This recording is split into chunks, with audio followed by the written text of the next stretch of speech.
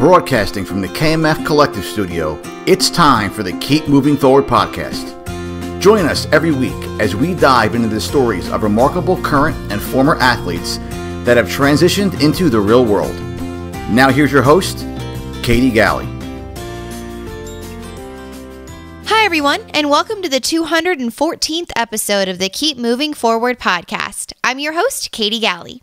Today in the KMF Collective Studio, I have with me film director, producer, and co-founder of Buttery Bros, Marston Sawyer. How are you doing, Marz? Doing great. Thanks for having me. Absolutely. Thank you so much for stopping by and sharing your story with us today. Yeah, stoked to be here. Me too. Well, Marz, just to kind of get to know you a little bit, I wonder, where did you grow up and how, if at all, was your childhood shaped by athletics? I grew up in Salt Lake City, and I've always kind of been in sports, and I grew up playing a wide variety of things, anything from like soccer to baseball, but then later on I kind of got more into football, and I ended up going to college on a scholarship and did that for a while, and then also did junior Olympic luge for a few years. So I did that, and then found CrossFit a little bit later after my college years, and so yeah, it's been in my life pretty much my whole life. Wow. Well, there's definitely a lot to unpack there, from collegiate football to junior Olympic luge. I mean, that's like a big variety of high level athletics that you achieved. And so, Marz, growing up, I mean, like you said, you played all manner of sports, and then leading up into high school and college, did you always have aspirations to continue on to play a sport at the next level? Was it always football? How did that kind of transition come about? I kind of had to divide my time between football and luge when I was in high school. Yeah. And I pretty much took luge as far as I could. Like, I was trying to get to the Olympics and stuff like that. And when it turned out that that wasn't looking as prominent as a college education and stuff in another 4 years, I decided to pursue football and went and got a walk-on scholarship at Dixie University and did 4 years down there, and they also happen to have a film department. So when I was down there, I was able to do kind of two passions, like play football and stick it out with athletics, but also learn a lot more about my craft that I wanted to pursue. Yeah. And that's amazing that you had the opportunity to pursue both, continuing your athletic career, but then also developing and learning and finding this love of film and pursuing that. And so before going into that, I mean, your collegiate football career, then with the luge, is that something that is that a sport that's big in Salt Lake City? I mean, how did you get involved with the luge? How did you kind of find yourself on this Olympic track? And then once you realized or hit that peak of, okay, I think I'm not going to be able to make it to the Olympics, how did you navigate that transition, even though you had this opportunity to go on and compete at the collegiate level in football? How challenging was it for you to navigate that? I'm no longer going to pursue this Olympic dream, so I'm going to shift into going to college and playing football. I kind of got into luge just by chance, really. Like, my dad had jury duty, and when he was in there, somebody that he was talking to was kind of explaining what luge was, because their kid was doing luge, and they invited us to try a street luge, a wheels clinic. And so I went and did that, and they had the people there that kind of scout for the different teams for the youth, and they, I guess, saw some potential in me, and they invited me to come to Park City to give it a go on the ice.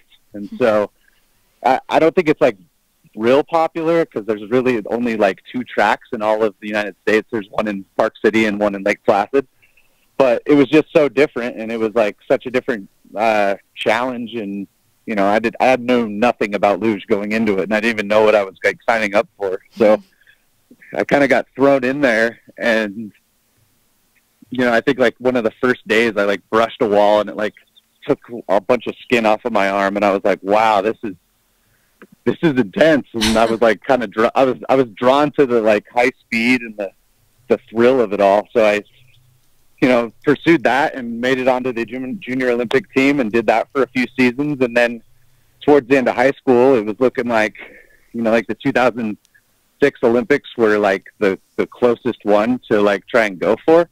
And when that became like kind of unattainable, I had to like ask myself, like, do I want to keep doing this and try and stick it out for another 4 years and, not really pursue school? And at the time it was kind of looking like I would have a potential opportunity to walk onto a football team. So I kind of decided to go with that. And it was a good 4 or 5 years that I did that. And I'm stoked that I ended up going that way, because I ended up, learning a lot about film and getting wrapped up in that whole world. And that's kind of what led me towards CrossFit and that type of stuff. Yeah. And so, Marz, for you, I mean, while you're having this illustrious athletic career and getting to pursue different things, was that love of film always there? Were you always doing that in the background, or did that come about somehow when you went to college?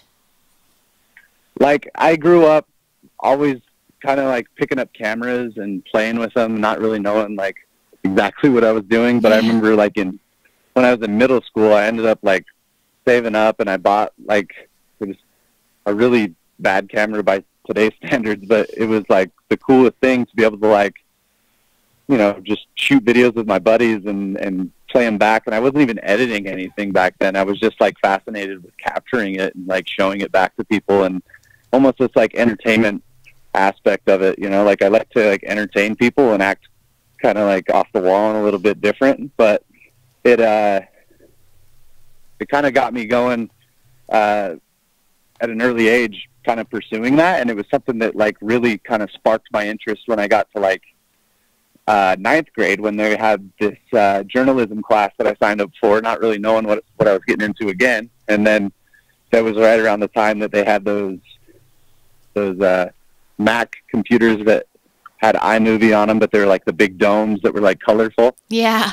And that was like one of the first times that I'd had any experience with video editing. And that's really where it like blew my mind of how much control and how much like, you could do in post-production, and how much manipulation you could do with clips and sound and music. And I really just like fell in love with it in ninth grade. And then later on in high school, I elected to do like half my day at a tech center. So they would I would drive to a different building, and they would teach you all the different software and all the different ways that, like you could, I guess, different fields you could pursue in post-production and media in general. So I did that all of high school, and I knew that was something that I like. It seemed funny to me to think of like that could be a job. I just thought it was like a hobby or something, or just a fun class that I could take, just because it was something that I maybe didn't wrap my mind around how to make it a career, I guess. And so later on into college, when I was, going there to play football, it was like right around the time that they had started their film production elective at Dixie University, where I ended up graduating. So I went there and kind of got taught a little bit, but for the most part, I really just had to like pursue it on my own and do everything I could, like extracurricular activities, to be able to like learn different skills and just work with people that were better than me, that were willing to teach me, Mm-hmm. So that's kind of how that all happened. And so when you first, kind of catching that bug and falling in love with the filmmaking, and then specifically learning about the post-production process. And so going into that, Marz, and then in college, like you said, you really kind of started to come into your own, and it was really pursuing it to a higher level. You had to go after things on your own. And so as you started to come to the close of college, or coming to close of your collegiate football career, looking to that next phase, did you have aspirations to continue your football career? Or did you know that you were going to go all in with filmmaking, and that's what you wanted to do in the next phase of your life? Yeah, like towards the end of football in college, like it was, I was ready to be done by the time it was coming to an end, just because I knew I wasn't going to go on to play in the NFL or anything like that. So I was and it kind of ran its course, right? So towards the end of school, like I knew that I had like a desire to be able to like tell stories and produce content that I was proud of. I just didn't really know how or like what I needed to do to go about that, and I didn't know what like industry to like pursue as far as like film or like I definitely didn't think it would be in fitness. That's the weird thing is like I guess just one thing kind of led to another. Like I got out of school and looked for the first job that I could that would let me, you know, get some world experience working for a company. And it was like a timeshare company, and it was like not what I wanted to be doing, but it was paying me, and I was able to like, you know, work for somebody and prove to them that I could like produce at least what they were looking for. Mm-hmm. And then around that same time, I started working at a racetrack, and that was a little bit more up my alley because I grew up, like my older brother raced motorcycles, and it was right in my backyard because it was at Miller Motorsports Park, and they had a bunch of really cool events there. So I was able to like get in on making like race videos of like World Superbike and some like American Le Mans races and stuff like that, but it was still not much like storytelling. It was just like really flashy images, you know? So that was right around the time I met Heber, and he was already working for CrossFit, and that's kind of like what started me going down the fitness realm. And I was like, how can I just like make videos of people working out and make that seem interesting? And it didn't really click to me at first. And I was kind of like weighing my options between, well, I wasn't really weighing the timeshare one, but I was weighing my options between like the racetrack or like people working out, you know? Mm-hmm. And I knew that like I wanted to tell stories and whatnot, but I just, early on, it just wasn't real clear to me of what I was going to be, what those stories were, you know? Yeah. But that's amazing that you kind of got your foot in the door and then just walking through these next doors of opportunities as they came up. And so having that introduction then into the fitness realm when you met, or the CrossFit realm specifically, when you met Heber, and you guys, you know, started on this journey together. So was that your first exposure really to CrossFit? Had you taken up this sport before? I mean, how did you kind of find yourself in this realm and decide, I want to go all in, I want to learn all about this sport, I want to start to help kind of with the media side of things? So I started doing CrossFit the last year, or the last summer that I was playing football. And okay. It was like pretty quickly like a switch in my head that was like, you've been working out like not right your whole life. And I've been doing like football and stuff. And I just think I was doing like the classic, you know, bodybuilding type of stuff, but I was still doing like squats and cleans and bench press and stuff like that. But once I got introduced to CrossFit, there was like all these new skills that came along with it that I'd never done before, like gymnastics and like stuff on rings and handstand push-ups and, you know, wide variety of stuff. And my girlfriend at the time was competing at a local competition that I just wanted to go check out, and I was into film, so I was like, I'll film all weekend and I'll just like make a video of my girlfriend, you know? Yeah. And I noticed that there was another guy there working, which is Heber, and he was part of the media team there. And so he looked like he was like a lot more official than anybody. And I was like, hey, if I give you all this footage that I'm shooting all weekend, could I get a media pass? And so I could get back and get better shots of my girlfriend. And he was super up for that, so I shot with him all weekend, and then at the end of the weekend we exchanged footage, and then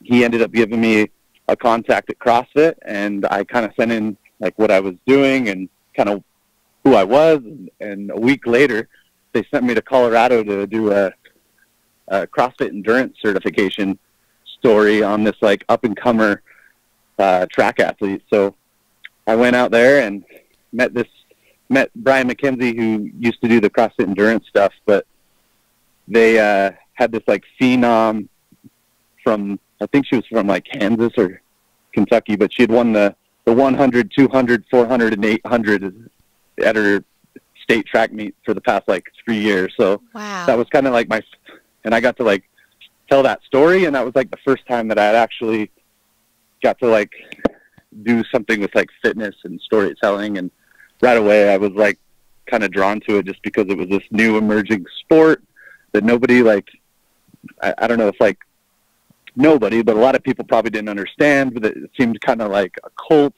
and it was kind of developing very fast. And like each month and each day that I was like a part of it, it was really cool to see how much like every person would be like coming part of the bandwagon and wanting to be in with the in crowd and learn about CrossFit and stuff like that. So yeah, man. Yeah.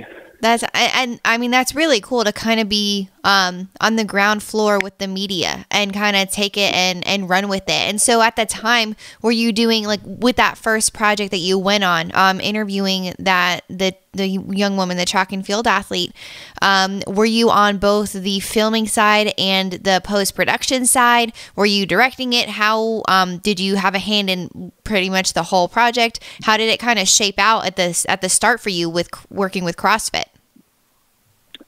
Yeah, early on, they would just send like a single shooter out in the field, and you would cover what they wanted you to cover, and you'd make a video and you'd send it to them. Wow. So it was very small teams back in the day, like especially this was like 2010. So you usually really weren't working with anybody else, and it was like your vision, and you had to try and like create something great and hope that they liked it, and they usually did. Mm-hmm. And that's kind of what led to like later on in 2011 is when things started really ramping up for the CrossFit Games, because that's right when like Reebok came on and they had like big sponsorship dollars. And one of the craziest weekends was when me and Heber and a few others that we used to work with, we would like shoot all through the weekend, making like, Sports Centers type, like they call it the update show, but it was like reporting back from the field of like who qualified or who was looking really good throughout the weekend. And while we were producing those, we were driving to San Jose to shoot ESPN pilot episodes to then try and get that greenlit for like post-production shows after the CrossFit Games in 2011. Mm-hmm. And we stayed up all through the night, and then I ended up like flying to Panama to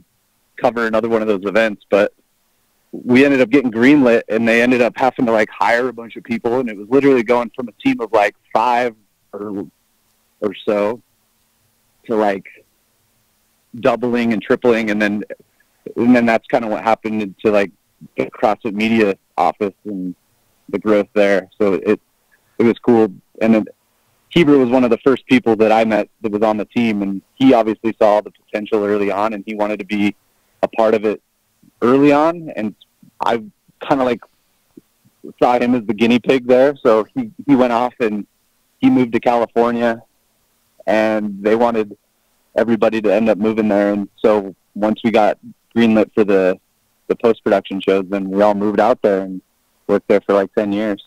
Wow. And so for you, Marz, how challenging was it? I mean, of course, you loved filmmaking and storytelling, and to have this opportunity in this really unique, niched, new sport that was coming up. I mean, it's such an incredible opportunity. But then to be told, okay, now you get to move across country and go to California and live here for a while. How challenging was it for you to make that decision to uproot yourself and move for this career path that you're pursuing? Or was it really challenging for you? Was it just all in pursuit of this passion and this dream that you had? I mean, it was tough, and it wasn't real clear early on. Like when I first started working for CrossFit, like one of the second conversations or so I had with them is they wanted me to move to Santa Cruz, and I was like, I'm just trying to figure out if I even like doing this stuff right now. Like they were growing at a rapid rate, and you could tell that they needed all hands on deck. But yeah, it probably took me close to a year or so to finally be like, okay, that's the clear, like right choice right now, and it's a good career move for me because I can work on projects probably earlier than I would otherwise if I worked for somebody else. And I kind of got just thrown in with the Bulls, and we were producing, I was producing ESPN shows like within 18 months of graduating college. And it's like experience that I wouldn't have gotten otherwise had I not taken the job. So I'm like super fortunate that I got to do that. And that's really what led to,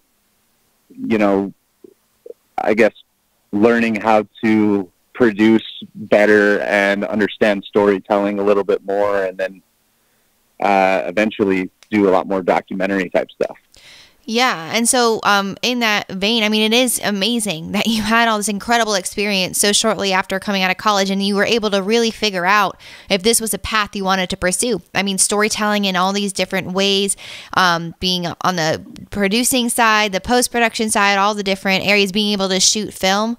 And so Marz, and from where you started with CrossFit, of going to these seminars and filming them and making these videos, and then uprooting yourself and moving to California for this full-time position with CrossFit. How did your career start to grow and unfold as you dove more and more into with CrossFit HQ over the course of those 10 years? Like you said, I mean, you eventually started to make documentaries. So how did your career path and your role kind of grow within CrossFit across the course of those years? So like I said, like we started producing content for ESPN and those post-production shows. So that was like something like, for being fresh out of college, that was like something that I was like stoked to have, the experience, the resume, whatever else. And also like the culture at CrossFit was very, like I got to work with all my friends, and it was such a cool office. And every day we'd be hiring new people, and people that were just like me and Heber and stuff, people that wanted to work with us as much as we wanted to work with them. So it was building my career by just having that like family atmosphere and working on projects that I knew were impactful to the broader CrossFit and fitness community, because you had this like new emerging sport that people were like super interested in, but people were also like just thrilled to like get to know these characters and the athletes that were competing at the CrossFit Games. And I was drawn to that, and that's like what's kept me coming back year after year, is like this, I'm just huge fans of the athletes and the community and the sport. And so by 2014, Heber had the idea like, hey, let's make a documentary on Rich Froning. And I was like, that sounds awesome, and I want to be a part of that. And he was kind of like, once again, kind of like the trailblazer for us at CrossFit. And he really kind of pulled it off that first year, and it was a major success, and we were all very happy with it. And then going into like 2015 was one of the first years that we like really started the Fittest on Earth franchise that we have now. That is kind of, we've made 5 movies now, and each year we've built on the last year's, and it's become really cool, especially now being independent from all that, that I've been able to work with all my friends for the past 10 years and come up with some really cool content and stuff that people are excited to see, that I'm like just thrilled to be a part of, and that I'm stoked to have the career that I have right now. And it's super like obscure, I guess, because like I knew I wanted to tell stories and make, videos and pursue a film career, but I never knew that it would be in a fitness realm or anything like that. But I feel like now that me and Heber are kind of just doing our own thing separate from CrossFit, we're really starting to like come into our own, I would say. Yeah. And it's become a really cool growth period, especially this last year, just getting to build on everything that we did over the course of 10 years at CrossFit. Yeah, absolutely. Absolutely. And I think you really hit the nail on the head. You never anticipated going into the into the fitness world in this way. I mean, with film production and everything you've gotten to do, but it was because you were willing to say yes and willing to, when Heber saw that in you, like he called that out in you and you said, all right, I'm going to take this opportunity with CrossFit then. And you walk through those doors, and it's just that willingness to say, okay, I'm going to see what comes next. Yeah, I was just super hungry and super passionate about, like, even today, like, I'll make a video and I'll, like, watch it back after it's been done, just critiquing, like, how I can make it better, or, like, what things that I think work really well. And, like, I'm super critical of, like, what I do, but it's, like, just a passion of, I don't know, it's finding your own voice in storytelling and your own style. And me and Heber have a very similar style that works and complements each other very well. And yeah, it's great. I'm really happy with where we're at. Yeah, absolutely. And so with that, that theme of going through those doors of opportunity and that willingness and that hunger to really be successful. And then, like you said, it's that continuous improvement of yourself, of your work, of everything that you put out there. It's how can I be better and what can I do to make what I'm putting out there just that much better than what I did before. And so in pursuit of that, how did Buttery Bros come into existence, and what is it? How did you and Heber come up with it? So just the kind of etymology and the process that Buttery Bros has taken. Yeah. So the whole time we were at CrossFit was like a period of my life, and then everything since then in the past like year and a half now has been like a completely new chapter that has been just, I couldn't even imagine the life that I'm living right now and the stuff that we're doing. And so I'm like, just, back to your question, basically, I would say that once we were at a crossroads with CrossFit and like working with them, it became like very clear that we're going to need to do something on our own. And I didn't know what I was going to do. Heber didn't know what he was going to do. Like, but we'd worked together for all this time, and it seemed like, why would we break up the band now? You know, like, yeah. We should try and figure out a way to keep telling these stories. And because we knew that there was an audience for it, we just didn't really know how to do it independent of, like, you know, your dad, like Big Dad CrossFit, you know? Yeah. So Buttery Bros kind of happened by chance, but I mean, like, we'd always say the term Buttery because, like, when we'd like compose a shot that turned out amazing, we'd say, "Oh man, you got to see this thing, it's Buttery." And so it was just something we said a lot. It wasn't ever something I thought that it would be like part of my company, but we eventually got to the point where we're like trying to take on external work and try and just do like commercial shoots for people, like the typical, you know, like independent contractor, freelance work. And a CBD company called us up and they're like, "Hey, we need like a commercial of Fraser, and we need it like tomorrow, and we need to have you fly out and film with him." And we were good friends with Matt Fraser, so we went out on New Year's Eve to do a commercial for a CBD company. And while we were there, Matt had just done a workout from Dubai called Acid Bath, and I'm sure a lot of people have probably seen the video that turned into Acid Bath, but that was our first YouTube video. And we went head-to-head in Fraser's garage and just completely wrecked ourselves. And at the end of it all, I was like looking at the footage, and I was like, "Dude, we got like a lot of funny stuff here." And it's like pretty good banter between me and you, and Chris Hinshaw was there, and Matt Fraser's there. And I was like, we should just put this thing together and throw it up on YouTube and see what happens. And so we did that, and it happened to be like right when we were going to Wadapalooza in 2019. And we put it out, and people, like, all of a sudden, like, we're walking around in Miami, and people are calling us the Buttery Bros, and it just kind of stuck right away, and it was super surprising. I was like, wow, I wouldn't have thought that people would have caught on so quick, of like, because we've been behind the scenes this whole time, you know, like, people knew who we were because we made the movies, but we were very behind the scenes. We never really, like, were on camera much, so it was a very different endeavor, you know, so. Yeah.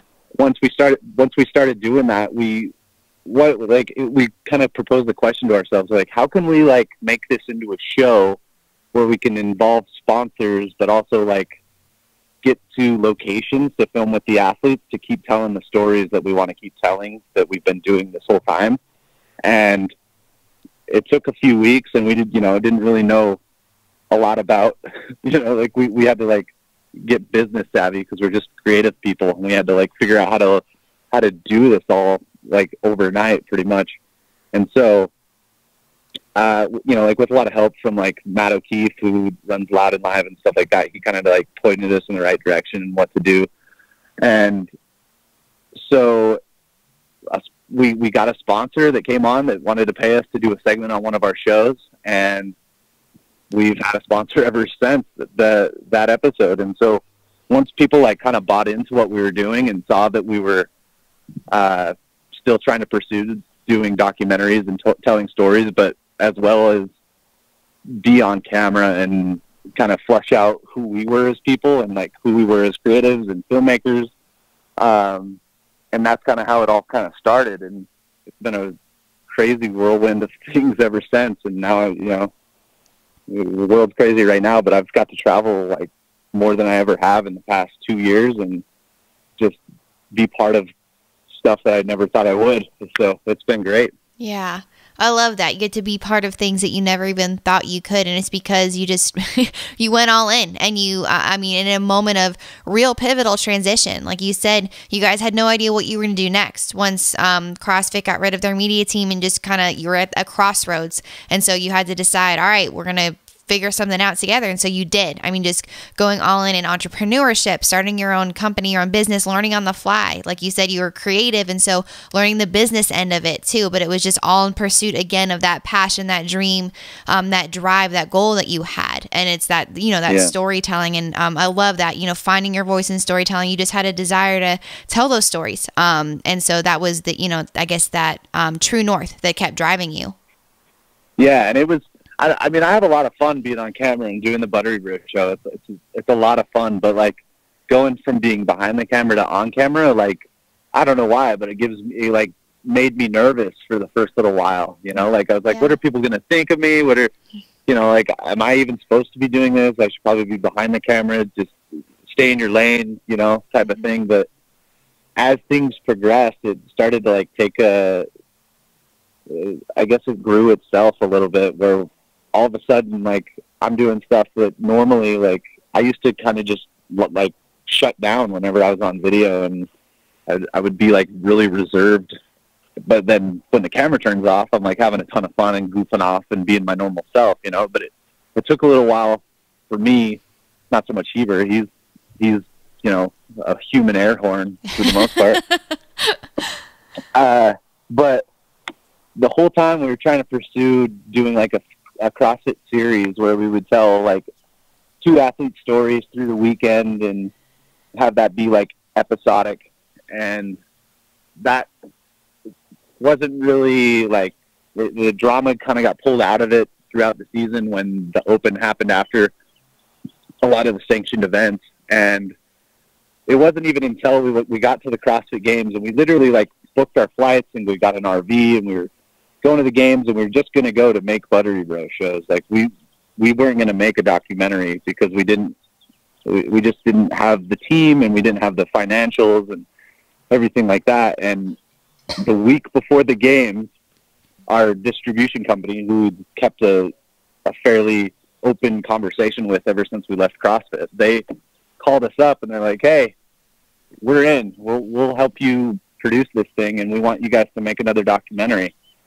And wow, it was crazy. I remember like hanging up the phone, and like Heber immediately is like jumping for joy. Like he's stoked, and I'm stoked too. But like deep down inside, I'm like, I'm scared. Like yeah, I felt a lot of fear because it was like, I don't know if it was like afraid of failing. Like I know that we're good at what we do, but it was just like it just seemed like the task was so insurmountable to be able to like put together an entire team the week of the games and build a server and make sure that we're still making our sponsors happy for all of our Buttery Bro stuff that we're committed to. I just remember being like, dude, I don't know if we can do it. Like I remember having like serious doubt, and it was like, I don't know if that's just because, I don't know, you want to not knock it out of the park or something, but it took a while, like, for me to just be like, okay, this is what we're doing. This is what we're doing. I hope we can pull this off, you know? And we ended up getting a really good team together within like a week, and somehow we were able to film the entire games and not miss any events, and also film Buttery Bro shows. And it took until like the middle of October. We were working with our editor Mark Billingsby, and he sent in back like rough edits of stuff that we've been putting together of the documentary, and I'm like seeing it take shape, and you start getting a little bit more confident, and you're like, okay, we got something here. And as time went on, I just got more confident in it until, you know, you're standing at the finish line and you're like, I can't believe that we pulled this thing off. Because a year ago, we literally started from scratch, and to produce a documentary like independent of CrossFit and have it not only like be finished, but have it be something like I'm super proud of, just because like I made as much as I could with what I had, you know, and I don't know what else I could have done to like improve that with what we had, and it's like such a small team, and I'm super happy with just how it all turned out. Yeah, and I mean, it's an amazing documentary what you guys turned out, and too, to learn after the fact just the small team that you had, and how you truly were up against it. I mean, a week out and trying to put a team together, and having that incredible doubt kind of settle in, but then regardless of that doubt and that fear that you had, pushing past it and deciding, no, we're gonna do this anyway. We're gonna figure out how to do it. And I think it's so important to really point that out, because you can look at the finished product always, like your finished documentary. You can go to your YouTube channel and watch all the hilarious and great videos that you guys have put out there, but then it's behind the scenes, it's the work, it's everything that you guys do and everything that you put into it, and the small manpower that you have to make it all possible. And so to be real and say, we've had doubt, it's been fearful sometimes, and can we do this, can we pull this off, but then still coming up against it and still pulling it off. I mean, that's just the really amazing part of what you guys do. Yeah, and it's like been such a cool like lesson in myself of like not letting fear dictate your life, or your like the way you make your decisions, or how you live your life. Because like it had been really easy for me to be like, this is too scary, it's too much risk, or we're not going to pull it off, you know, and like listen to those voices. It would have been just, I would have regretted it forever, you know. And it's like taught me a lot about like now when something seems that way, and I can look at it from a little bit different perspective, being like, yeah, this is fearful, this is a little bit uncertain or something like that, and you know that it's almost like a way to like push you forward in your career, or you as a person, or learn something more deeply about, you know, what makes you who you are, you know what I mean? Mm-hmm. Absolutely. I love that. And it's truly reflecting back, you're able to say, if you had listened to that voice of doubt, you would have regretted it forever, because look where you are now. Again, being willing and hungry and humble and walking through those doors, and just seeing what comes out on the other side. And so now, Marz, I mean, coming off this incredible thing that you guys pulled off, this beautiful thing that you made, and continuing on with Buttery Bros, what's next for you guys? What do you see as on the horizon? Are you just continuing to potentially make more documentaries? What's next? Well, there's a lot of things in the works, and you know, as of the current state of the world, it's a lot of things are on pause right now. But right, I definitely think that we can like keep doing documentaries.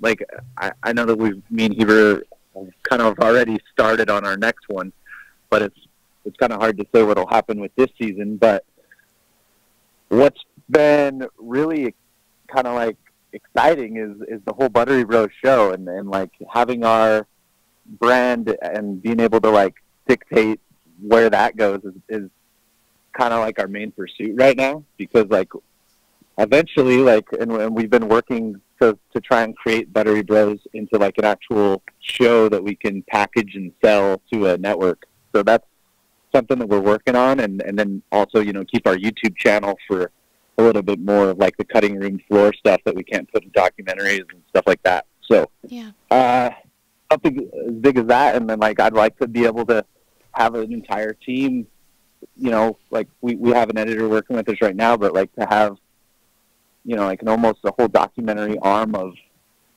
Buttery Bros, and be able to have like TV shows and merchandise, and really just keep continuing to grow that brand. And it's been great. I'm still like, I kind of laugh at it, because like people will be doing these ridiculous dances and litter box moves that we do on our show, and it's people do an air horn whenever they see Hebert. It's just like I could have never imagined that would be an actual thing that people latched onto, that wanted to just be part of the group, you know? Yeah.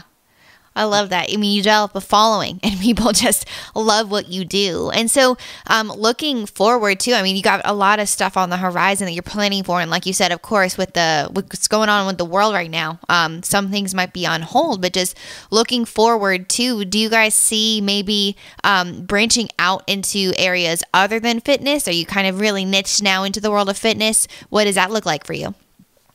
Well, I think we're going to branch out. Like, we're already kind of doing that as far as like fitness, because like obviously we started in the CrossFit world, right? And now we're expanding outwards from that to just more of like the fitness world, you know. And like we want to be able to go train with, you know, people that are bodybuilders, and like get a look into who they are up for the Buttery Bro show, and have a comedic thing there, but also be able to have our main audience like CrossFitters, you know. Mm-hmm. But then expand it out from that even further, just to be like entertainers, you know, outside of just fitness. Right. Yeah. And that makes sense. I mean, going down and pursuing every possible avenue that you can, to see what sticks and see what works. Yeah. And we've had a lot of support and a lot of like great people to learn from. And yeah, we're working with a manager now, so he's got us a little bit more, focused on things like bigger picture down the road type stuff that Marson and Hebert just wouldn't be able to see all those possibilities like he can. So that's been a great help. And yeah, just kind of fleshing out who we bring onto the team to just kind of help us tell these stories, and the future's bright, I think. Yeah, absolutely. despite everything being on pause. Yes, really. I mean, it's so important right now to look to that bright future that is certainly ahead. And so, Marz, I mean, reflecting back with all these truly incredible things that you have accomplished personally in your life, and then coming together with Hebert and accomplishing with CrossFit and then Buttery Bros, and looking forward with all these goals and aspirations and different avenues that you guys are going to walk down, I just have one final question that I ask all of my interviewees. What do you want to be remembered for? Ooh, that's a tough question. You know, I'm a people pleaser, you know, like I want to be known as like, you know, like a friend to all, you know, for the most part. Like I'm a hard worker, and I really enjoy conversing with people and sharing my time and getting to know people better and just telling people stories. So I guess, be remembered for just the buddy that that everybody knows, that can, you know, make you laugh a little bit, but also not take himself too serious, and also throw down on some pretty cool stories like documentaries and stuff like that. Thank you all for tuning in. I hope you enjoyed today's episode. To learn more about our guest, check out the show notes at keepmovingforward.us. While you're there, go ahead and subscribe to our newsletter to stay up to date on all things coming out of the KMF Collective Studio. Always remember, you can beat the odds and go the distance if only you keep moving forward.